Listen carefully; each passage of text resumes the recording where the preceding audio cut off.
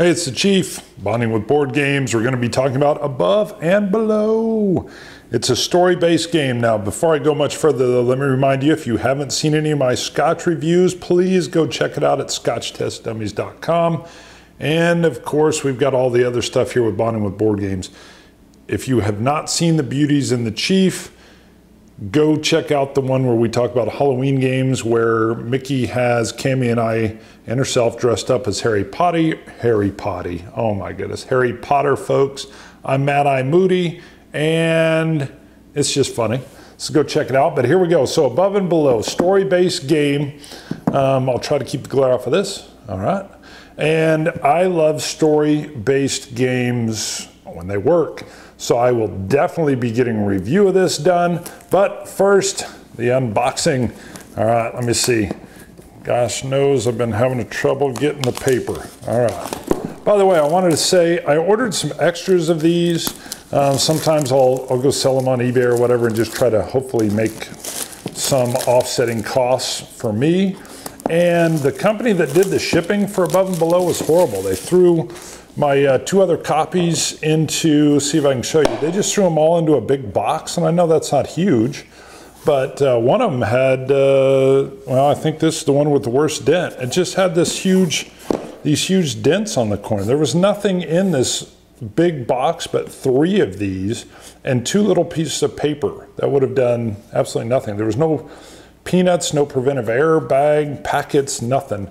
So I only had one that was in pristine shape, so I'm hoping to be able to sell that, but mine's got a little ding on it. Now, I don't mind the dings too much, but boy, I hate when there's that horrible packaging. So, I mean, just throw some peanuts in there or a few airbags. But that being said, I love this art style.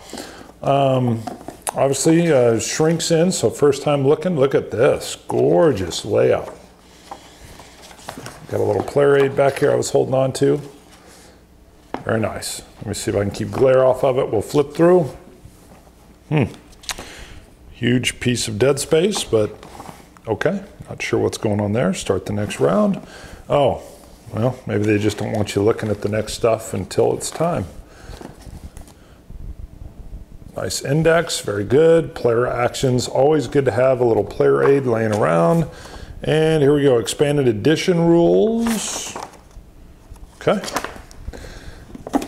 Spiral bound encounter book. I'm not going to open this up. Well, let me see. Okay, basically, boom, encounters.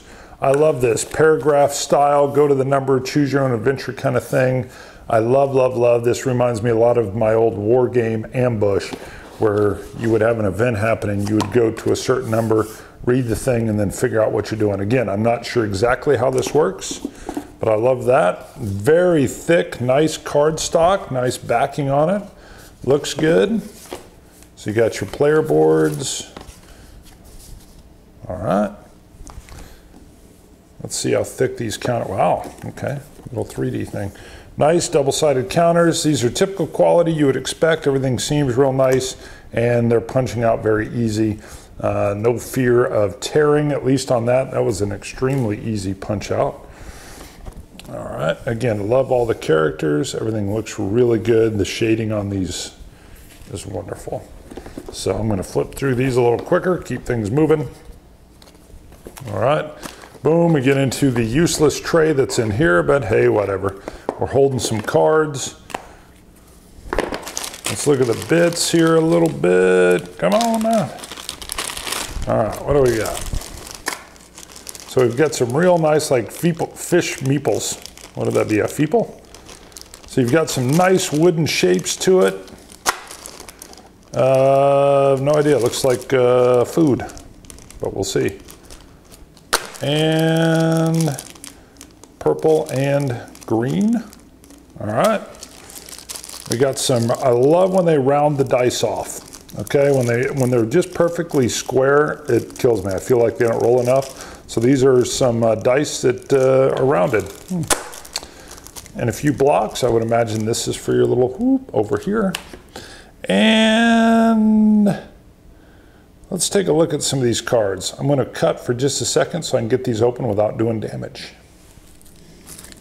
All right, here we go. Card backs. Again, I have no idea what the rules or what the layout is on these, but you can see they've got these other little ones floated in. Okay. And what are we looking at here? I can't wait to get a review of this done. So just showing you art at this point in time. I'm not even going to open that pack right now, but you can just see, again, it's the same as that box art. Love it. Very unique style. Sorry, frog in my throat.